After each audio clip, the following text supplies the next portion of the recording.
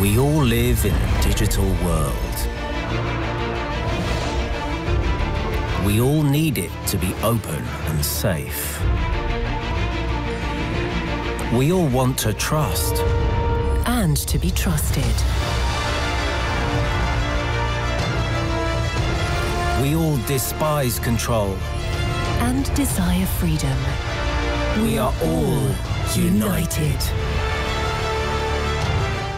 Welcome everybody, and welcome to our session Education 4.0, who is looking at cybersecurity. Well, at this session, we will tackle the issue of cybersecurity given the context of the pandemic and the transition from traditional education to online education.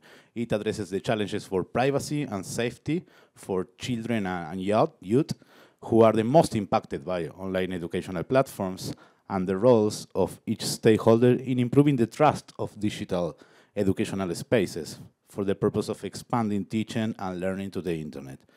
So we will tackle the policy question of good privacy in cybersecurity practices and international mechanisms that could be useful to increase trust in online education.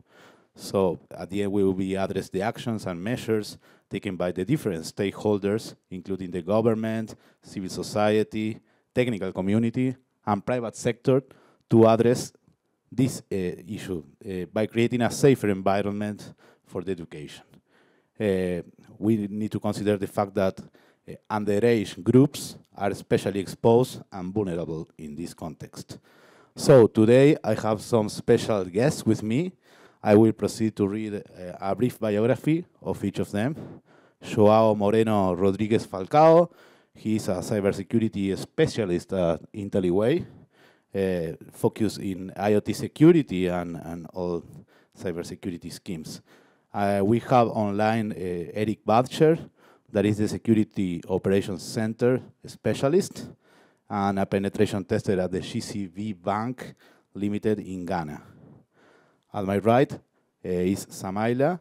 He's a cybersecurity expert holding a master's degree in cybersecurity and a manager from the University of Warwick, and he's also the director of the Cybersecurity Experts Association of Nigeria. In my left, we have Savio Moraes, that is a professor and system administrator from the Federal Institute of Rio Grande do Norte. And I don't know if our last speaker is online. That is Nidhi. Nidhi is a senior project officer from the Center for Communication Governance at the National Law University in Delhi and vocal board of directors of the Youth SIG. So now I will start by asking some guiding questions to our panelists. So what do you think are the new forms of threats that arise with the transition from traditional education to online education, and what are their impacts for students? What has been done so far by the different stakeholders to tackle these issues? Have these efforts been efficient? So I will take the floor to Joao. So Joao, the floor is yours. Thank you, Nicolas, for the question. To me, the most important issue when discussing about connecting children to educational systems, for example, in the pandemic, is that they were using these systems almost unattended. So I have an 11-year-old sister that lives with me. In the beginning of the pandemic, we had to rush away to her to connect or to continue studying. Even though I am a cybersecurity specialist, I hadn't done a proper configuration in the system, and yeah, it did not work in our case. So it is important to remember that most of all parents weren't right besides their children during the day because they were working. So kids had to figure out how to connect and communicate online without any assistant during the day. So they were immediately exposed to all sorts of issues because they could be digital harassed by other children or adults in a lot of cases, the children had full control of their devices, even though they cannot consent. In most applications, they access. So yeah, I paid a closer attention to the efforts made by schools and colleges to adapt themselves. In Brazil, I have seen a tendency of concentrating all educational resources in few companies like Microsoft, Google, Meta. And in a cybersecurity perspective only, I think this movement made children information safer. And why that? Because these companies put a lot of resources to protect their assets, therefore these children data. But when some schools decided to use these systems, but a lot of schools actually decided to use systems that were not designed for online education, like WhatsApp or Facebook. And these schools actually exposed children to online spaces almost non-controlled. So I think the biggest issue we have now is about the information that we are not able to control from these children, because when they are using educational systems, the platforms are designed to keep this information safe. And when some schools to connect more people, they try to amplify the ways of sending this content to the children. And this made these children exposed to systems that were not designed to them. So I think I see the different stakeholders in a diverse taking various approaches, like the cybersecurity community tries to check if these systems are safe and correct issues.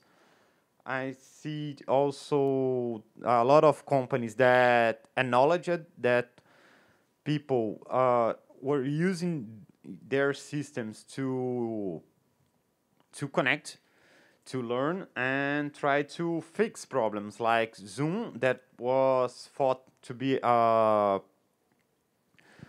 meeting platform, and out of sudden it started to be used in a lot of schools, a lot of workplaces, and they weren't ready to handle this much of responsibility. So even though they're great platforms, we had a lot of cases of Zoom bombing and digital harassment. So yes, I think we need to get together to really show that to schools and to the parents what are the advantages and disadvantages of using certain technologies. Thank you, Joao. You touched on some important points there about the platform, about the devices, about the education for the educators to use this. So now I am heading to Eric, that is online. So Eric, the floor is yours. You have 7 minutes. Thank you so much, Dr. Mabuta. I would look at this from the attacker's perspective, since like the malicious threat actors perspective, those we popularly known as the hackers. Since that's my field, I'm an ethical hacker and a pen tester. I'll look at it from that perspective. So first of all, the first threat I'd like to talk about from transitioning from the traditional educational infrastructure to the online is pertaining to phishing attacks. So when I say phishing attacks, I'm talking about cybercrime actors using schools, using institutions, network infrastructure as staging grounds to target victims and industries.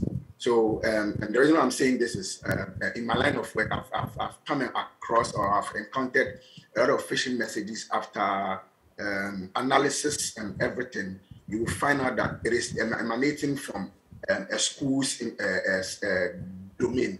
or there's a subdomain attached to a school's domain where the phishing attack is coming from. But when you go deeper, you will see that no, it is not coming from the school, but a threat actor has compromised the school's network, and they are using that as their playground or as their staging ground to send these phishing messages or this phishing to attack other institutions.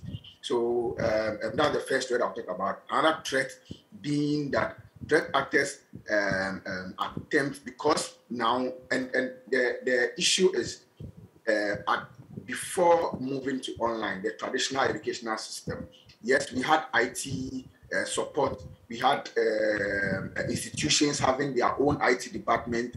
We have institutions having their own network, which is intranet and in their own local environment.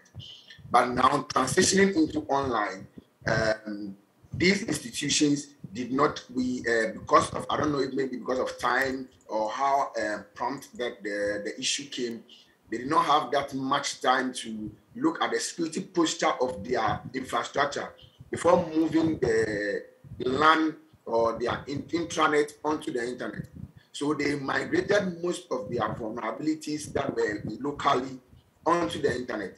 And then it made also threat actors now start exploiting them as easily as possible. And another threat is schools, intellectual properties, universities having research centers and malicious actors just exploiting their systems to gain access to sensitive intellectual properties because of these vulnerable apps that were just migrated onto the internet.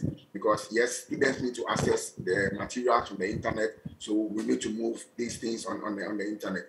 And some of these attacks, when you look at some of these attacks, they are not any sophisticated attack, but they are common, something like common Google docking. Just common Google docking query, and then you will be able to access a school's database, have access to their infrastructure, common showdown, and just go on showdown, put just a common query, and you have vulnerable infrastructures and vulnerable systems on the internet.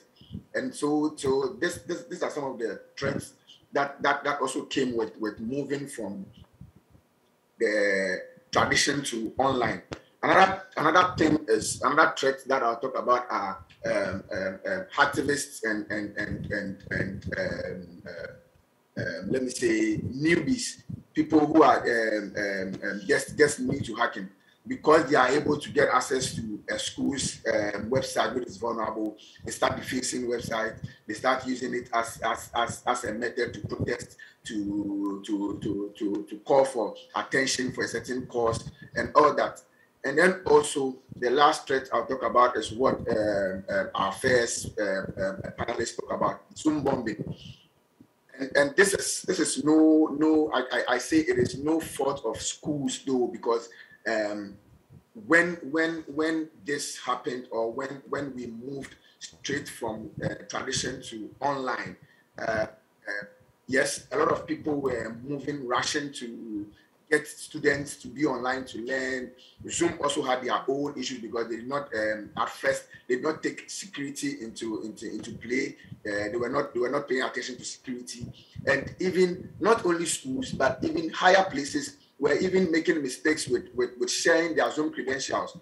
They share Zoom link, and it's having the username, it's having the Zoom ID and the passcode all attached to it, showing screenshots. And these are what other attackers also relied on, and then started bombing Zoom calls with nudity and what have you. So these are some of the threats that emanated from tradition to online. Now, the thing that has been done so far, I think a lot has gone into, and that one I'll give kudos to Zoom, their platform. A lot of changes have been made into their platform from the time it started. We moved online up to now. They have added a lot of security features, a lot of restrictions and all that. Also, another thing that has been done, and that has been also done quite very well, is awareness creation, creating awareness all over. even Zoom itself creating awareness, schools creating awareness, other platforms, Microsoft, Facebook, other social media platforms where students gather. They have created a lot of awareness on these attacks, on these cyber attacks, and then also schools have also been awareness has been created for a lot of institutions to know how to even move their gadgets from the traditional place onto online, how to safeguard, how to even enforce now security into their environment. And I think these are some of the things that has also been done, looking at organizations building now more secure apps, because a lot of people are attacking the apps. So organizations are also building a lot of now more secure apps because of what awareness creation. So this is what I would like to say. Thank you. Thank you, Eric. Very interesting points about the Zoom bombing, about the awareness that is very important to prevent these kind of attacks. You mentioned phishing, you mentioned a lot of things. So now we are heading to Samaila here. So Samaila, please, you have 7 minutes. The floor is yours. Thank you, Nicholas. I'm just going to speak from the Nigerian perspective, and I'll start with a phrase: digital literacy. So the first issue that going online has caused, it has exposed the truth about the situation of things, in the sense that a lot of people have little to zero knowledge on digital security. And so when you put those people into the cyberspace and you ask them to interact there in the educational sector, you are basically creating easy targets for the attackers. And so because a lot of people have little to no security knowledge, they were not able to do the basics that would ordinarily secure them when they're online. And when discussing this issue, I do not want to talk more on the kids, because I think that has been spoken about a lot already. But when you look at the teachers as well, the parents, a lot of teachers and parents don't have security knowledge. I've seen cases, I've seen schools where the teachers don't even have computers to use for their lessons. They do not use PowerPoint slides. So how do you expect those teachers to go on Zoom or go on Google Meet and do things the right way, or to use emails and use email securely? And so that's an underlying issue that has led to this lack of security when we talk about online learning or online education. And so some of the threats that have come out, obviously, yes, phishing has been mentioned. I would just like to focus on two other ones. Malware, in particularly what we call ransomware. That's a malware that locks your computer or encrypts your files until you pay a ransom. We've seen quite a number of universities and schools being targeted this way. So they have to pay money to gain access to the infrastructure. Another issue I've noticed is the case of email hijacking. A couple of schools have their emails, like the official email accounts, being hijacked and being used to send emails as maybe the vice chancellor or a lecturer or someone. And as we know, that poses a big risk in the grand scheme of things. So those are some of the issues I've noticed. There are other ones. If you look at the angle of the child, you talk about grooming, online grooming, because they're now more active online, and many of them end up joining social media. There are cases of financial fraud on social media. There's also child sexual exploitation and other kinds of issues like that. So on the angle of stakeholders and what they've done, from the Nigeria perspective again, I think there's been improved effort on both the part of the government or the public sector and the private sector as well. On the part of the private sector or the NGOs, my organization, that's the Cybersecurity Experts Association of Nigeria, has been creating awareness even before the pandemic began. That's one of our key pillars, and we try to build cybersecurity awareness. And we go to schools, we go to universities, we talk to the students, we talk to the teachers to enlighten them on the threats. And there are other NGOs. Another important one to mention is Cyber Safe Foundation in Nigeria as well. They've also done a lot of projects around educating young children and adults as well on the cyber threats that exist. From the angle of the government, recently the Nigerian government released a reviewed national cybersecurity policy and strategy, and this document has inputs that is meant to improve the security of different sectors, including the education sector. And so that's a plus on the side of the government. And so moving forward, we hope the document is implemented properly so that we can yield and enjoy the benefits. So there are several other inputs from other places, but I'll leave the other panelists to contribute. Thank you. Thank you, Samaila. You touched also on very interesting point, like this multidimensional factor that not only the students, but the teachers, different Google Meet, about the malware, ransomware, these email hijackings, right? The online grooming, some cases of fraud, and the awareness. We are hearing awareness a lot, so that maybe is the way. Now I am heading to Nidhi. So Nidhi, the floor is yours. You have 7 minutes. Thank you, Nicholas. I think my colleagues have touched upon a lot of the current sort of problems that we have. The one that I think I would like to talk about is probably the violation of privacy that you have right now online, especially for children.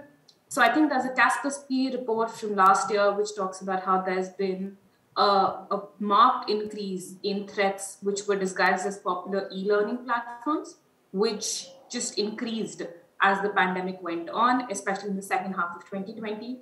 So there have been a number of technologies that have been deployed to conduct online classes and assessments and attendance. And the more people rely on this, the greater that the level of threat is, especially to people's privacy.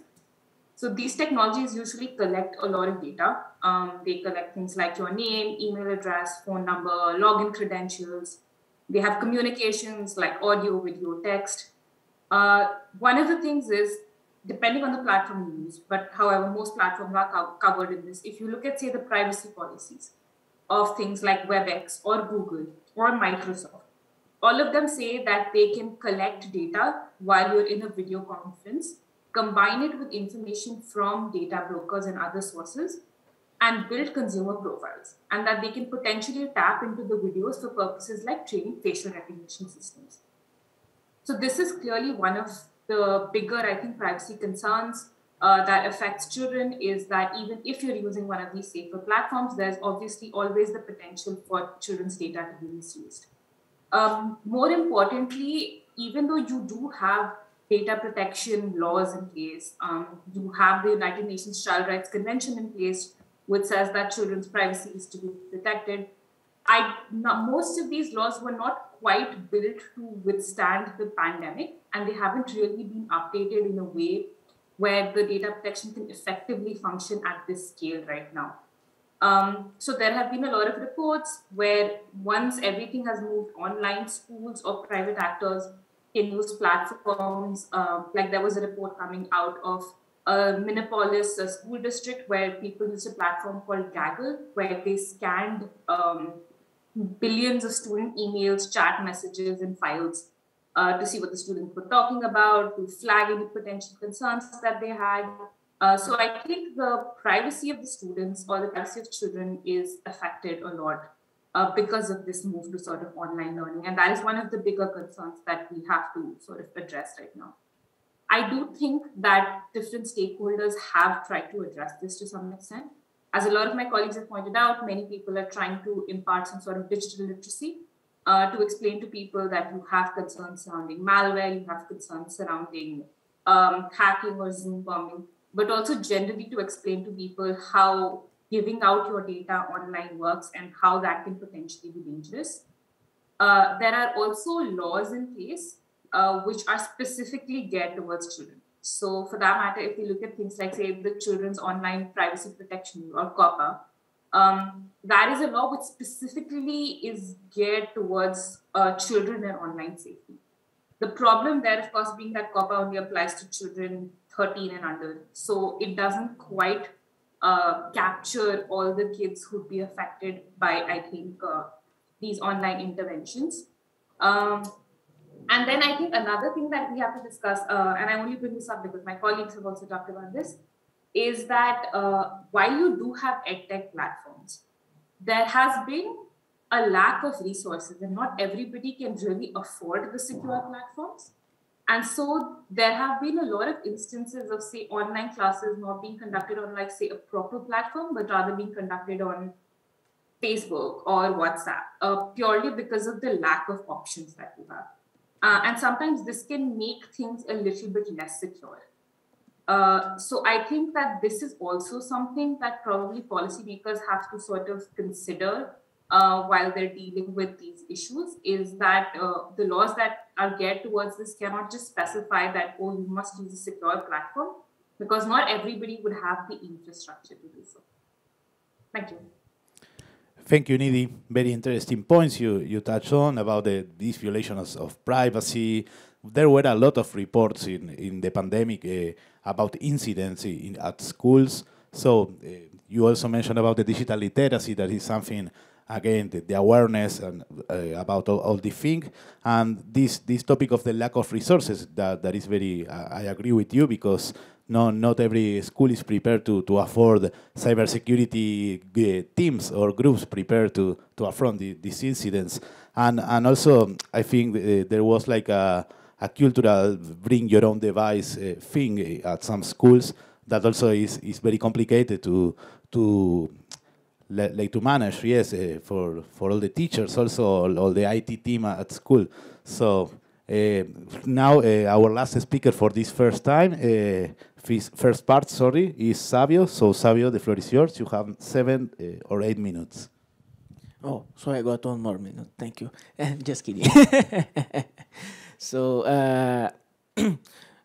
first note here is that I work as sysadministrator, sysadmin, at the Federal Institute of Education, Science and Technology of the Rio Grande do Norte state in Brazil. We have courses since departing from the high school and technical courses to postgraduate and doctoral. So we have a wide range of students, but I'm not only talking about my institution, but other institutions that we as a federal network of educational institutes, including universities and other institutes from other states. I could get some experience and discussions from other universities, so from other institutions. So there are some things that we should point out here. Thinking in the short term, like today or tomorrow or the last year, we had to make a strong migration of how do you deal with the technical services, with the not only the technical services, the administrative services, and also how the classes will go.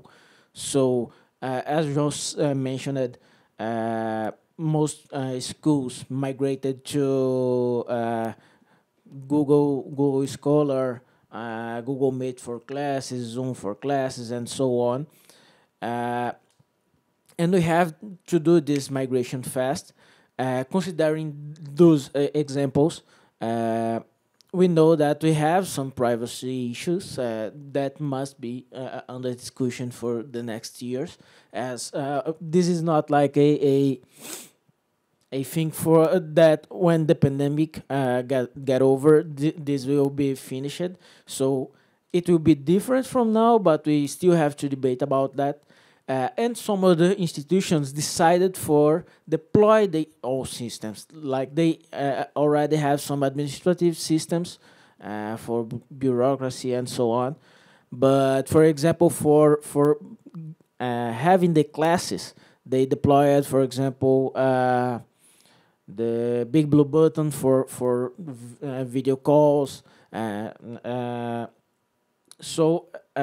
And most part of the teams are not they do not have deep expertise with this new platform. So this in principle brings many issues. Some other ones like contracted these services and hosted in the internal network looking for the privacy of the students and the whole institution. So this is a first part, and now I'm looking for a medium term plans, like not only this part of deployment and looking for good open source platforms and make capacity building for the team who is managing this type of service, or contracting third-party services for this. Okay, I got a bit lost with the time, but I'll keep going. uh, No, you have the 2 or 3 more minutes. okay. So, yeah, contracting third-party services and so on, and keeping the services updated.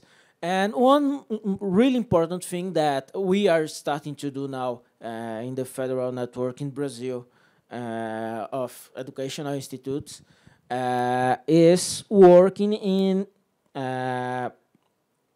having, in fact, the cybersecurity policies, not only the sector in the IT or the computer emergency, the CERT teams, but having the policy in paper, in a document for the students, for everyone, and so on. So I think that the next step that we need to move on to assure a secured education 4.0 is working in a policy, cybersecurity policy for every institute.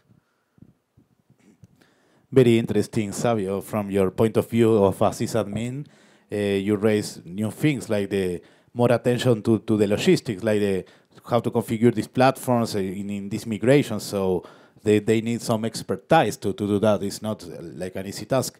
So deploying your own systems could be a solution, I see. And contracting some parties always could be something, and this issue of the policy for students, or have something written about mechanisms or control, or at least what is good to do, what is bad to do, so they could know. Well, now we are moving to a second part of this workshop. I will raise a question, and we will have another round with the speakers. So the question is, what are the remaining challenges for guaranteeing cybersecurity and privacy in the online education ecosystem, and how can the youth, be more involved in policymaking regarding cybersecurity in their educational environments? So, Joao, the floor is yours. You have 5 minutes for this part. Okay, thank you, Nicholas. I think at the first part of the pandemic, all workplaces, all schools were like, take whatever you need, but please give me a working system. So we pass through this, and now we are looking like, wait, what have you done? What information we delivered to these companies? What are the issues and the risks we are exposing our students? And yeah, schools, colleges should be a safe place to learn. People there should believe and be safe. They need to feel safe to understand things, to express themselves. So the first step we should do is to create the safe environment, to guarantee that everybody will feel welcome there. We saw a lot of suffering in these past months, and people should have the confidence that this information, the flaws that people show when they are learning, will be kept there. They will have this environment to express themselves. And in this cybersecurity aspect, I think the bring your own device policy is like a must, because we are teaching children and these students in general how to use technology too. So technology is integrated into our lives. We use it to learn, we use it to communicate, we use it to almost everything. So they need to use these learning place to know how to connect with these systems. So it's important that they know how to use their own cell phones and how to use their private settings and what are the consequences of installing, I don't know, any app they want. We need to have some control of it. I believe, actually, when talking about children, that these could not be unattended as it is now. Maybe the schools should have some control of the students' devices when they are in the educational spaces, because these children are responsibility of them in that place. And yeah, I think that's it. My Yes. point. So when you are talking about the control, how do you see this will be measured, or how the educators or the school could take an advantage in terms of controlling which apps the students installed, or do you have some ideas or key points? Yeah, this is actually very this is actually a very difficult question, because children have to children need privacy too, but we are exposing them to places and to apps, devices that have almost none control. Like my sister now has a WhatsApp. So yeah, who are she talking to? And in a school, it's even more difficult, because you'll have like hundreds, thousands of students connecting every time and sending pictures, sending messages, sharing their discoveries of the world. And yeah, I don't know how to do it. It's difficult. It bugs my mind, because at the same time you want them to develop themselves. We have like the infinitude of the internet right in their pockets at all day. So yes. Yes, it's always a very difficult question about the control or law enforcement when you think about this. So I am pointing to Eric. Eric, you have 5 minutes for this question. Okay, thank you. So I'll start with this phrase that IT is not security. Meaning IT department is not the cybersecurity department. So one thing that's especially school management, a lot of school management should do is they should invest in cybersecurity.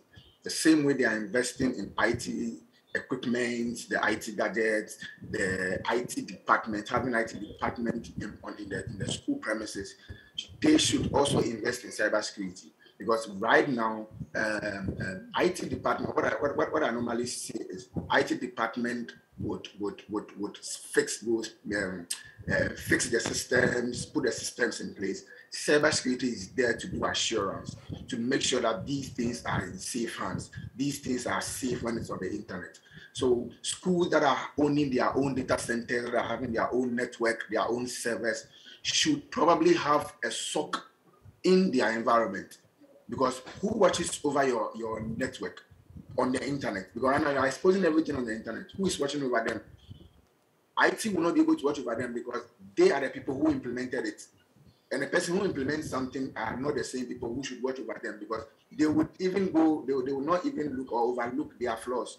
So schools should also start investing into SOCs, start investing into IDS, that's in the intrusion detection systems, and IPS, start investing into SIMs to watch over their network, because this is where most of the attacks come from.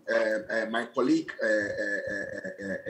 from Nigeria made mention of ransomware attacks to institutions, and all of these attacks comes from or emanates from the data centers being not even even applications doesn't even have security logs that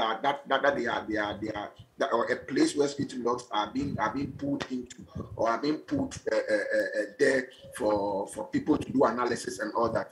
Schools get defaced, and the next thing you hear is they have wiped the server, and then they have restored an old backup. Have you thought about how the compromise happened? You just clear it. It's going to happen again.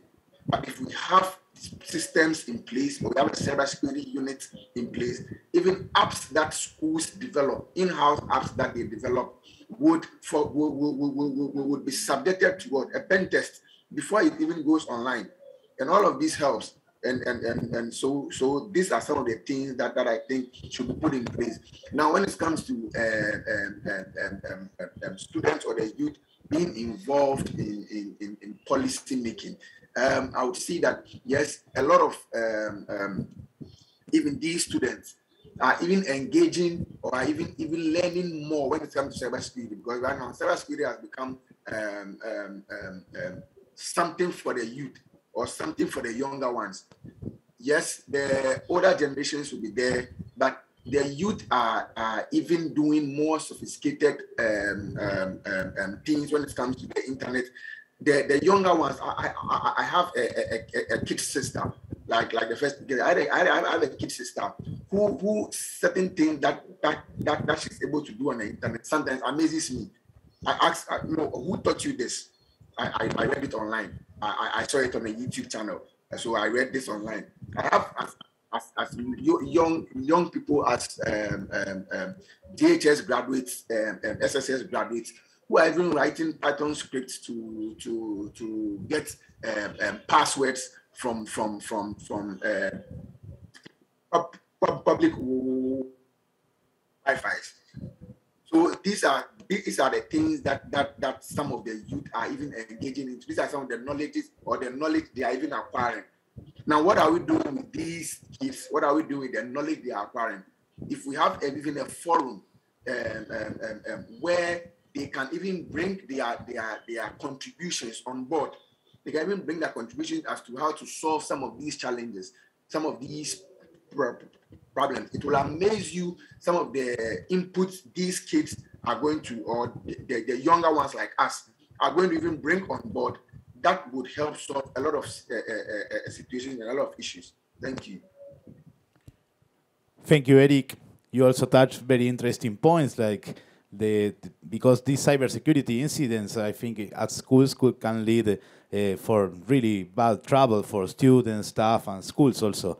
And the youth are aware of that, and as you say, they could also help in terms of, or at least criticize, like the infrastructure, and they are also using white hats and black hats, so they could help with the things. So now I'm going to listen to Samaila. You have 5 minutes also to raise your points on this matter. Thank you, Nicholas. I appreciate the things Eric said, and I think we have a similar situation in Nigeria to what he experiences in Ghana. Regarding the remaining challenges, I think, as we all know, in the tech industry, any gadget or any tool that is about 3-5 years old is almost obsolete. So, meaning that this tech space is very fast-paced. And so, because of these innovations, a lot of people get left behind. For instance, we talked about the issue of digital literacy, how a lot of people had to migrate their students online for learning. But we have a lot of schools that couldn't even do that. They don't have the computers, they don't have the networks. So a lot of students were left behind. A lot of students stopped learning during the pandemic. So we see that there are different paces or different communities, and so that's a big issue. That's a big challenge for me, and this ties to the issue of finances as well. A lot of countries or schools do not have the finance it takes or the money that's required to buy this infrastructure and to even hire the IT unit, talk less of a security unit as well. And yes, infrastructure deficits. In some countries, the cost of 1 gigabyte of data is way higher than in some other countries. So this kind of disparity in different locations pose different challenges. And when we talk about guaranteeing online privacy, I think it's kind of impossible, because the only way to guarantee online privacy and online security is to make the internet 100% safe. And as we know, there's nothing like 100% security. There are always going to be issues and threats. And sometimes these threats could be internal. So it could be coming from your own students, not necessarily outsiders trying to attack you. It could be coming from parents of the students. Maybe a parent could take a picture of their kid, and the picture has maybe a school badge showing. And so maybe someone who wants to kidnap that parent's kid now knows the school of the child. So sometimes the risks are from within. So these are issues to consider, and it makes it more difficult to guarantee on the privacy and the security of online learners.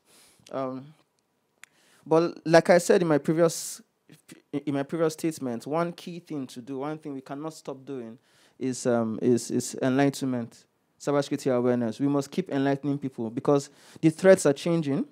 We're talking about phishing attacks. The phishing, like the context in the phishing emails keep changing. It's not the same email that is being sent around the world. They keep modifying, they keep improving, they keep adding. Now they're adding ransomware to it.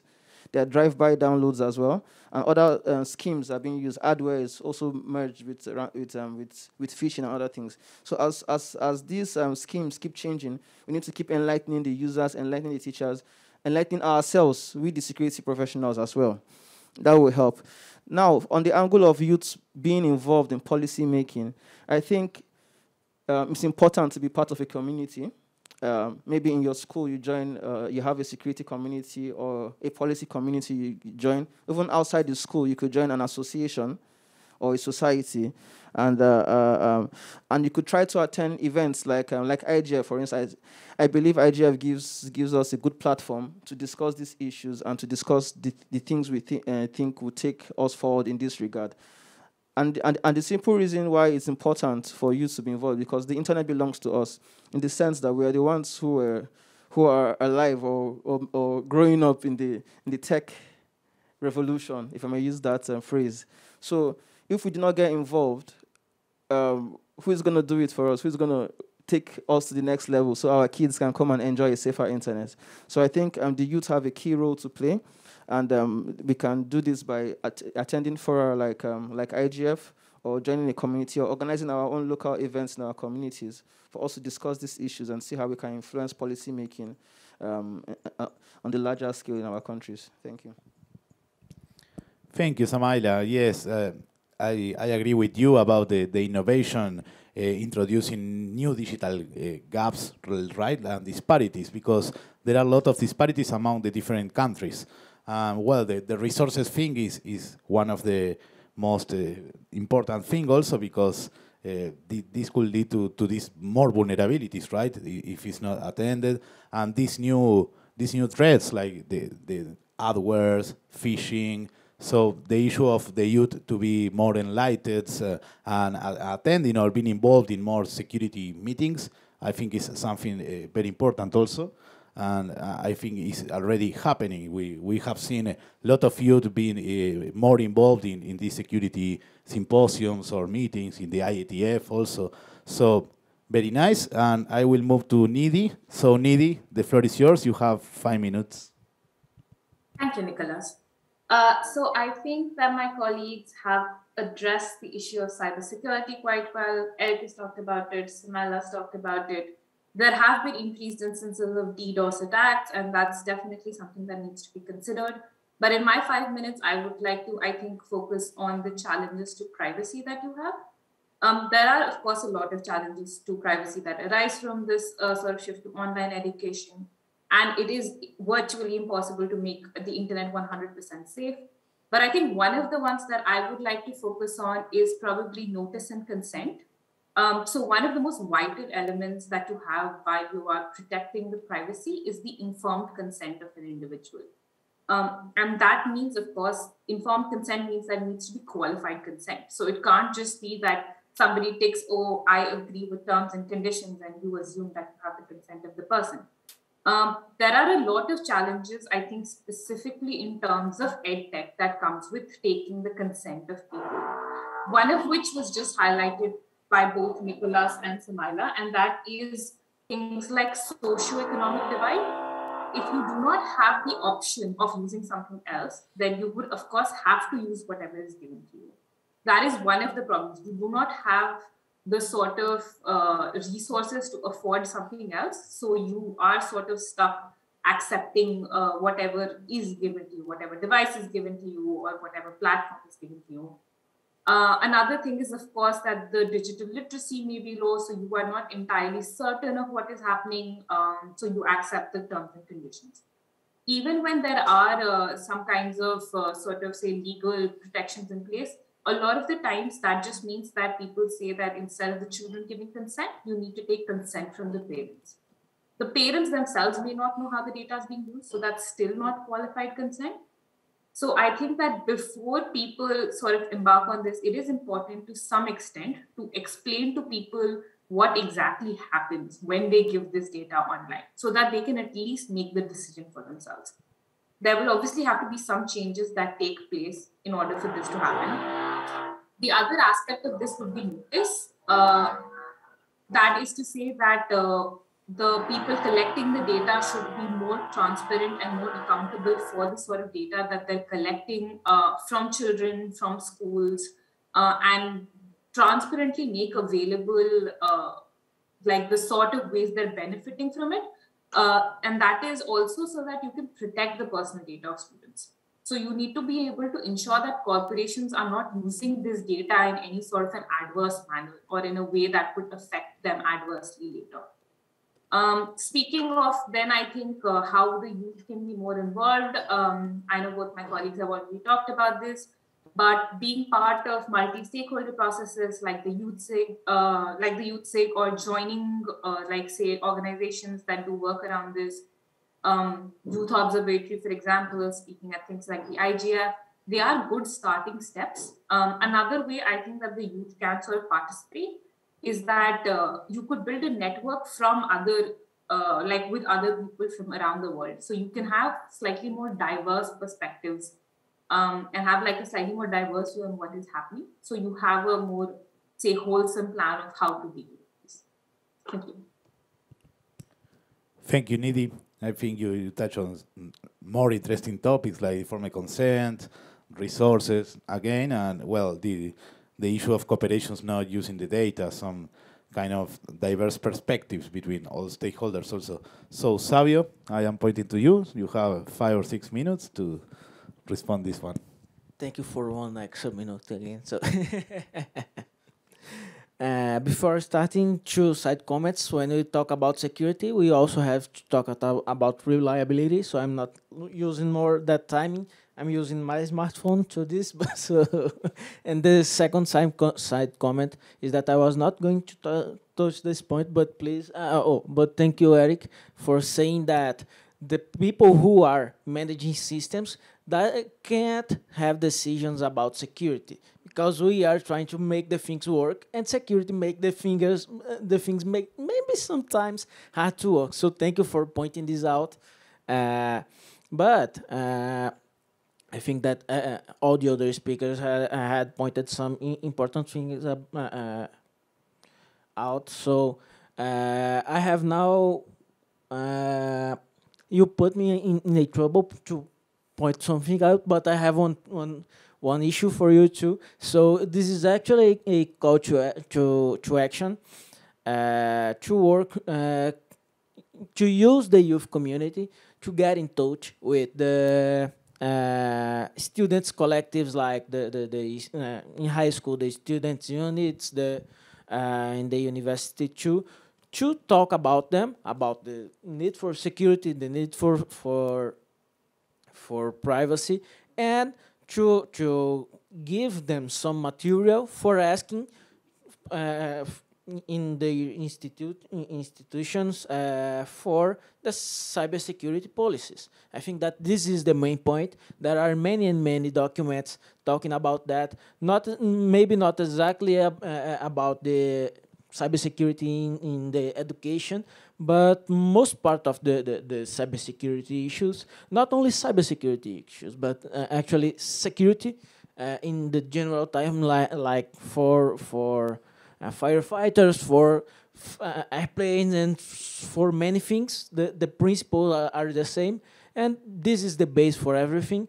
But specifically from the cybersecurity point of view, I think that us as the youth community, we can take those documents and each one in his own country, reach out these academic communities, the collective that have that represent the voice of the students in the university and the school, high school and primary school, so we can reach them, talk with them about that, and make some force to have good cybersecurity policies at any school or university.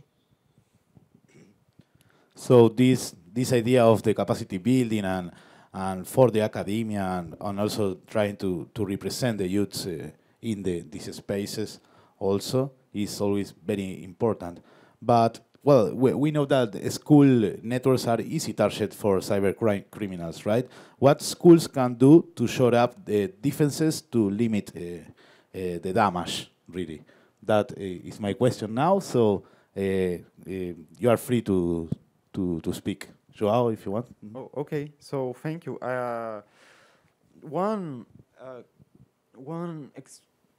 One experience that I can share is about my university. In Brazil, we have a federation of public universities.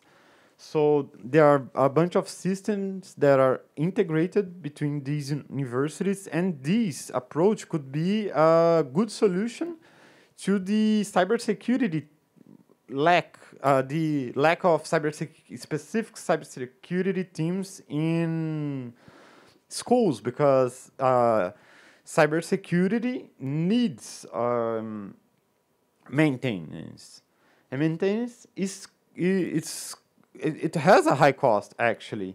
So when we talk about securing the websites, the networks from these schools, a good approach could be formatting and create some use these schools federations to try to implement a same system with a coordinated cybersecurity approach. I would like to remember too that users, me included, will always choose the simplest approach to make a system work. This is not a problem, actually, but the way to deal with this and make insecure, I don't know, insecure methods and use of technology to make this secure, you need awareness. So if you know that there is a problem of sending sensitive data of the students from a public channel or something like that, if you understand the problem, you will be able to do you will choose to do the right way. So I think it's also a matter of bringing awareness and showing that the security issues are not like something to bother you. It's actually something that you need to do because you need to protect yourself. And this kind of mentality change, it's really needed when we are talking about cybersecurity. So when talking about cybersecurity in schools, it's even more important because people are learning there. Yes, that's it. Thank you. Do the speakers want to raise more points about this issue? So, Yeah, hello. yes, Eric, go ahead. Okay, so what I'd like to add to is this is something that I am doing. I'm trying to even encourage in Ghana here. What I'm doing now is I'm forming a lot of cybersecurity clubs in the universities, because now looking at cybersecurity here in Ghana especially, most of the youth wants to now engage themselves in ethical hacking, in hacking. And I looked at it in this perspective that if you leave them to learn on their own, it will be difficult for you to guide them, or it will be difficult for you to be able to what word should I use, to be able to govern them when it comes to issues pertaining to ethical hacking, pertaining to hacking and stuff, because most of them will not even know or will not even have the idea what the consequences are in let's say scanning someone's network. So this is one thing that I'm doing, that I'm also encouraging that others can also start doing, especially those of us who are in the professional field, that we form clubs in most of these universities, because yes, those are the places where the students now start to learn certain cultures, certain behaviors. So if you form these clubs in the universities, you end up now teaching these kids the right way, and then even adding the side effects or what the consequences in doing some of these acts, what it brings, it can bring to them.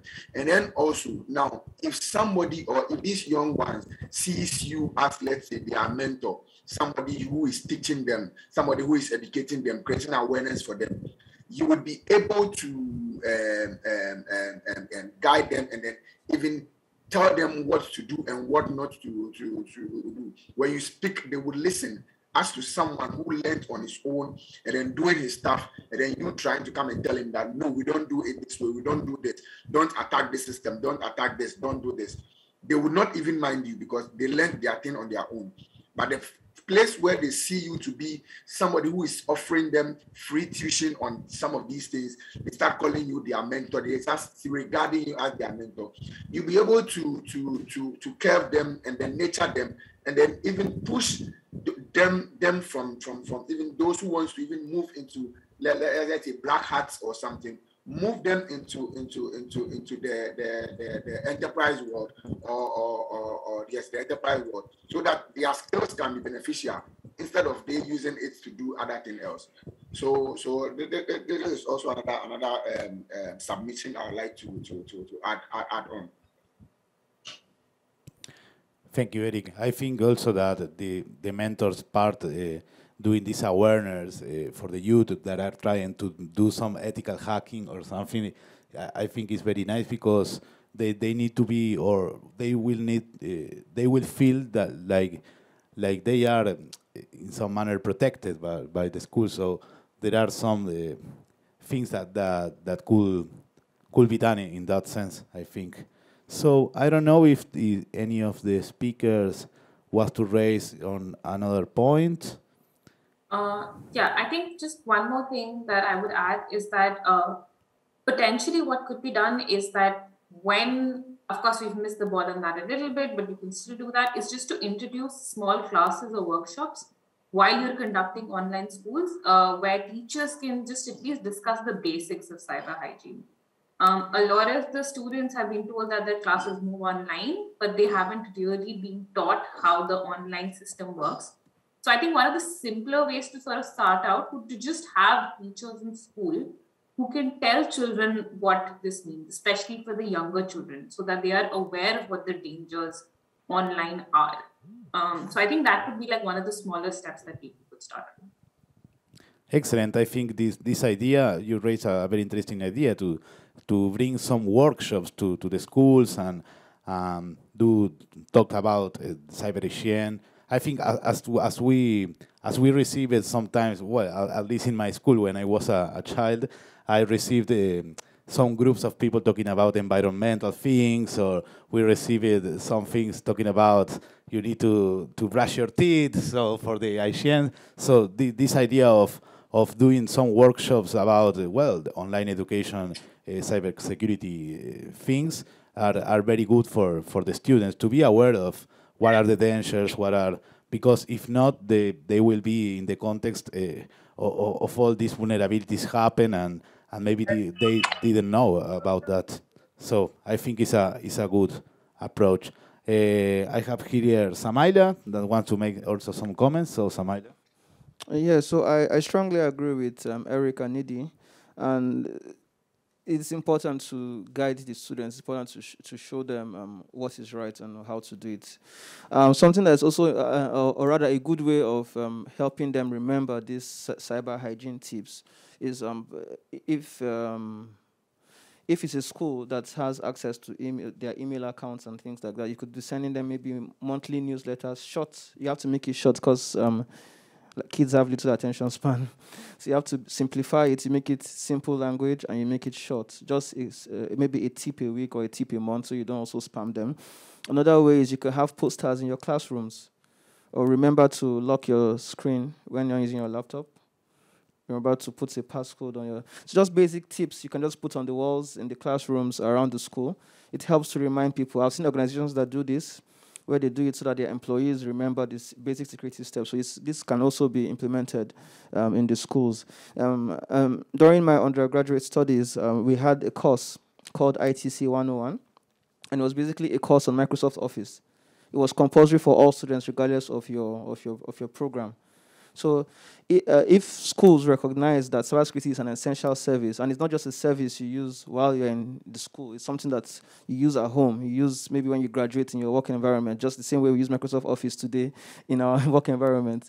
It's more or less like a life skill you learn. It's a survival skill. So if schools see it from this angle, then they could also organize a simple course, maybe 1 credit hour course or 3 credit hour course that students could learn compulsorily. You must do it once before you graduate. That way, you're prepared for both your life at school, life at home, and life after school. Wow, very interesting points also. So now we are going for our third part of the meeting.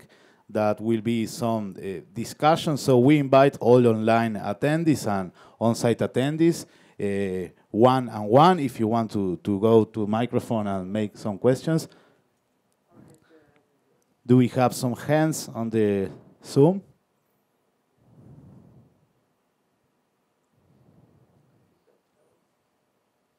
No? Oh, we have one question here, so you can go to the mic here at the conference. Please state your name and organization, as always. Ufebi from Federal Ministry of Communications, Abuja, Nigeria. My first point is, isn't there a way of putting something like a filter in the school system so that the contents are monitored? That's my first question. Second one is the man that spoke from, can't remember his name now, from West Africa. He spoke about putting in place SOC. And it's something again about IDS. I want him to tell us more about the IDS. I know about SOC. I know about SAT also. Thank you. Nice. So who wants to address this one? Joao, okay.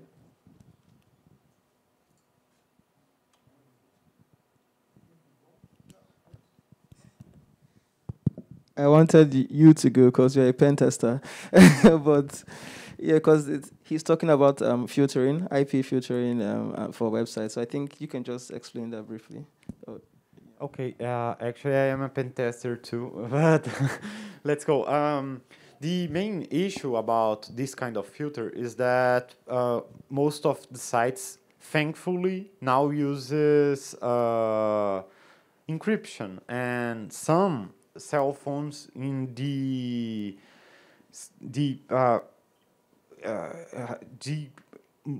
the economic mode for data uses a VPN, some sort of treatment in the data before this is sent. So this diminishes a lot of how to control this kind of content. But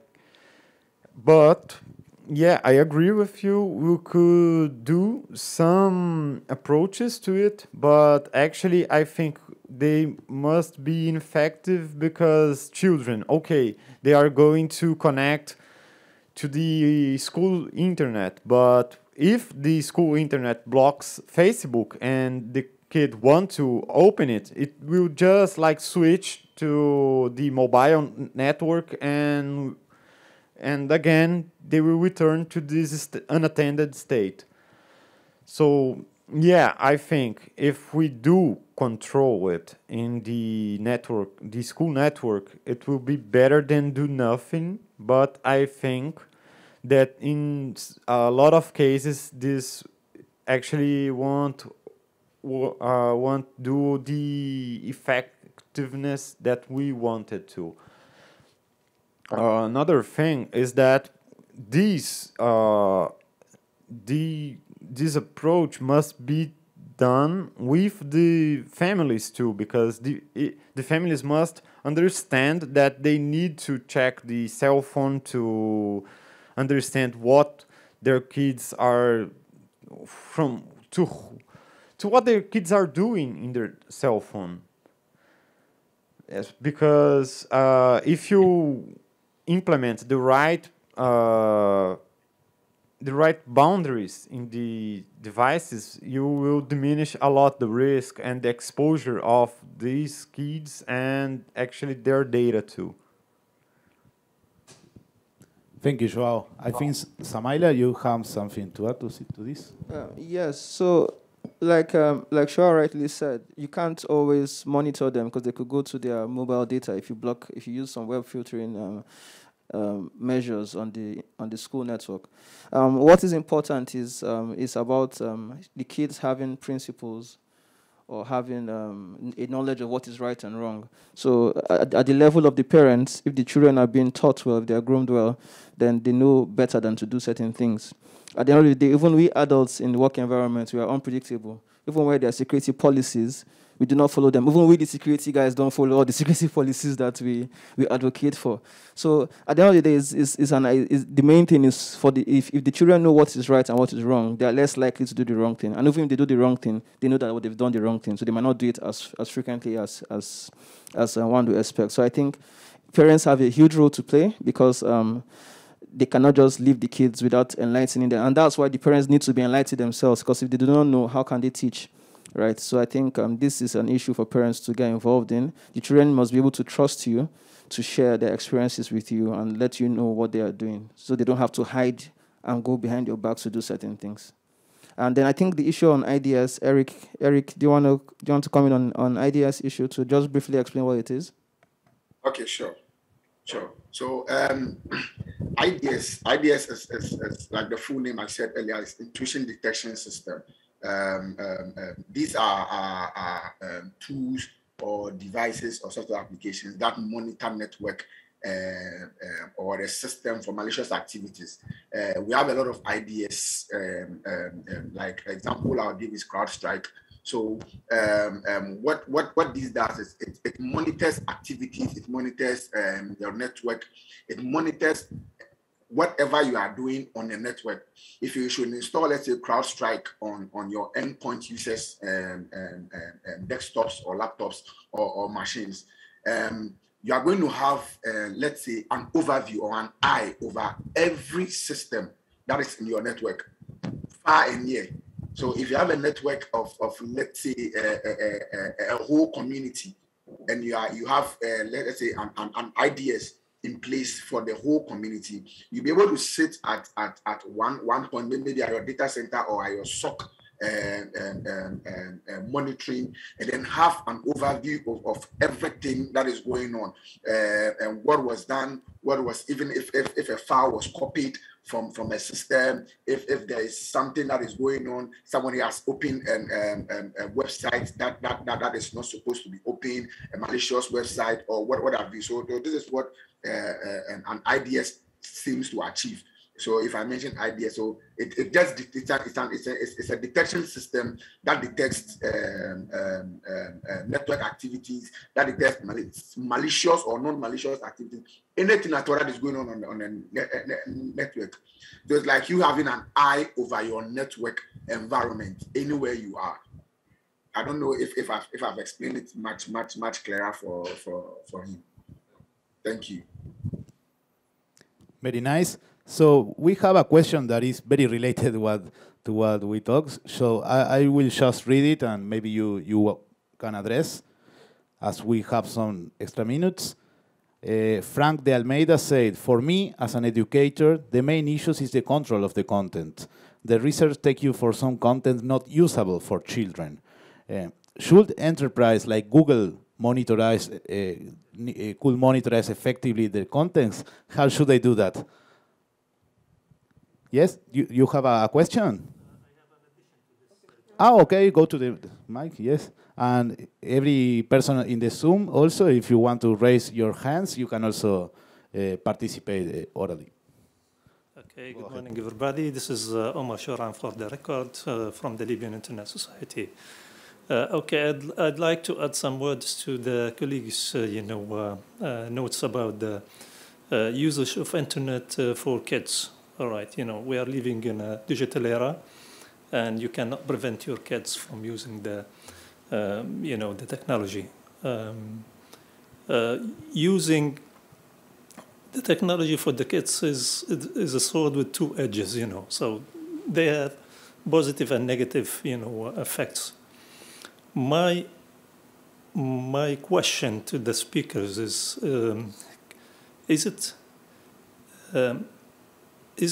it the right time to encourage the industry to make intervention in this effort? I mean, unicorn companies like Google, YouTube and Facebook and etc. So I believe this is the right time to encourage them to make their part, to make their homework regarding because awareness campaigns and using the traditional policy for cybersecurity in schools and in primary schools and in education will not be enough to prevent this issue. I believe encouraging the industry to put their efforts together with the community to prevent these cybersecurity issues. I believe so. Yes. Thank you. Thank you. And okay, Joao, the floor is yours. Yeah, thank you. I think most of the companies went to the easiest approach possible, which was like, we know that there are children using our system, but they shouldn't. So we will not do anything because they are circumventing they are not on. They are not valid users. Like, they lied in the entrance and inserted fake data. But so when we find these children, we will just kick them out. But this isn't a practical solution. I think I created an Orkut like 1,000 years before my rated age. And yes, these companies need to know that their products are being used and need to prepare themselves to that. In that sense, Google actually already does control content in their devices. I configured a cell phone for my sister. It was a little bit painful and took a lot of time, but I could manage to select what apps she was going to use. I was able to choose what were the websites that should be blocked, or which one of them were exceptions to her. But yeah, this was this was a great effort to do it.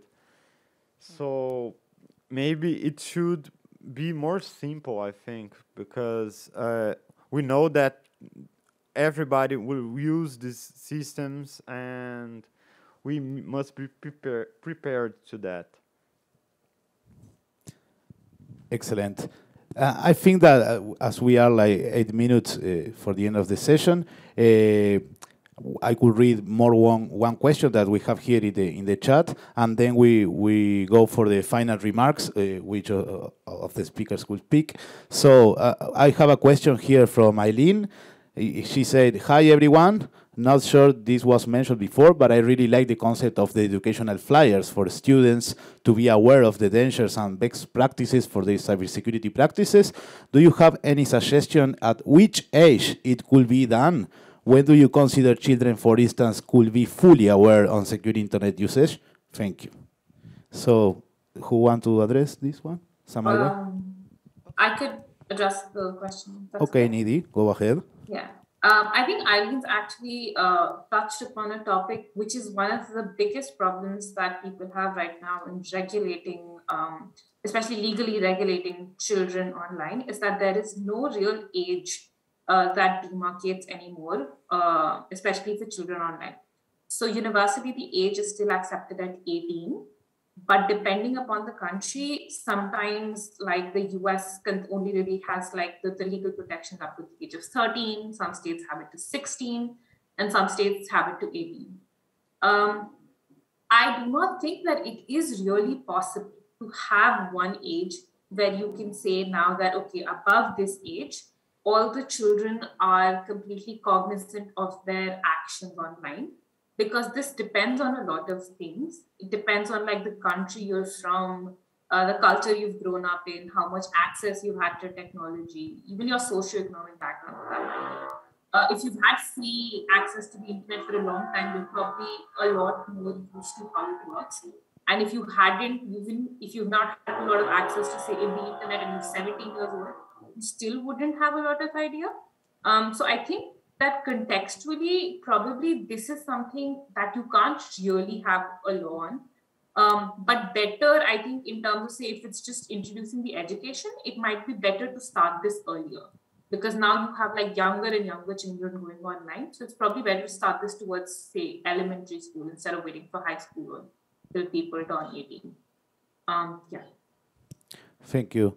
So, Samaya, do you want to comment? So, 30 seconds comment? Yes, I will merge it with my closing remarks. So I must say that cybersecurity is looked at from the angle of the people, the process, and technology. So even as you're enlightening the people and checking their behavior, you must also have processes through your policy that people know to take, and there must be technological interventions. So that's why we talk about security measures and controls, right? And I think when working on the awareness posters or emails or content generally, you have to customize it based on your demographic. What you would put for 5-year-olds or 6-year-olds won't be the same content you use for 15-year-olds because their knowledge or their ability to grasp is different. I think the big tech names like Omar mentioned earlier, I think they're doing some things. For instance, we have Netflix Kids. We have screen time on iOS devices and things like that. So I think some effort has been made. Generally speaking, cybersecurity must be treated as an essential component of any system. It must not be seen as an afterthought. It must not be treated as an option because we are in digital space and we need cybersecurity in digital space. Thank you.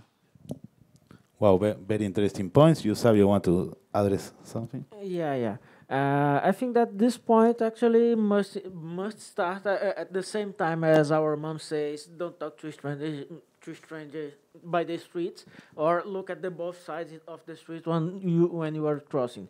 So this is not security in another planet. Like the internet is in our lives, so it has to be the same progression of knowledge and awareness as we learn how to care about our own life. So this is not, I mean, not that direct to the point, but it's maybe a reference to working policies for creating a curricula or something like that for kids in the schools. Nice, very good remarks on that. So now I will rapidly shift to the closing remarks. So I will start with Joao. 1 minute per speaker. Okay, thank you. Would like to thank you all for being here. This debate about cybersecurity in education is essential because the minds are there. We need to form people that are able to understand technology and know what are the risks and things that they should or shouldn't do in the internet, not only like to protect from the outside, but also to prepare the person to this unprotected world that they will be. So yeah, thank you again. Thank you, Joao. Moving to Eric now. Eric. Yes, okay. So my closing remarks would be that cybersecurity is for it's everyone's obligation, it's everyone's concern. Like Samaila said in his remarks, closing remarks that cybersecurity is comprises of the people, the policies, that is the process, the technologies. So you cannot leave any of them out. So as we get the technology in place and we get the people, creating awareness for the people, we should also follow some policies. We also follow some directions. We should adhere to these policy, because trust me, online education has come to stay.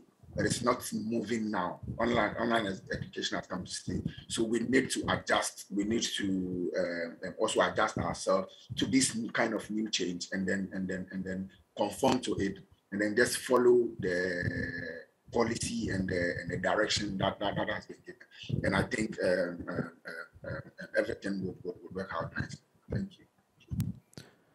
Yes, I really agree with you that this is a very complex thing to.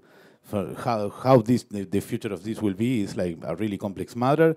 I will rapidly read a comment that is on the chat that Angela Nimba said, just to add a comment to the discussion, this is an issue that does not have a straightforward solution. The approach should be a multi-layered one, given all complexities. It should be a partnership between parents, schools, and service providers. It takes a village. So we all agree on that. And now I am moving rapidly to Nidhi, for the your closing remarks, and then Savio, and we are finished. Thank you, Nicholas. I think I just want to sort of reiterate that everybody has a right to privacy, and this especially includes more vulnerable groups like children. So it's important that this right is properly educated as they move online, especially with so many of them coming online now that education has moved online. So it's important that we have sort of safeguards in place to protect their privacy and safeguard their data and protect them from adverse sort of actors online. Thank you. Thank you, Nidhi. So, Savio, you are closing the session. Okay, a big thing to care about, but I have just a few things to say, reinforcing what I have said in the starting of the session. If you are in the head of one school or university, please invest in capacity building for your team, for your IT and your security team. Give the right roles to the right persons. Separate the IT team, as Eric mentioned, from the security team. make some investment in creating your cybersecurity policy and your cybersecurity culture in the institute, in your university or school. And if you are a student, use your voice and ask for security and privacy. Just this. And thank you very much for being present and on site and online. Thank you, everyone. Really was a very interesting session.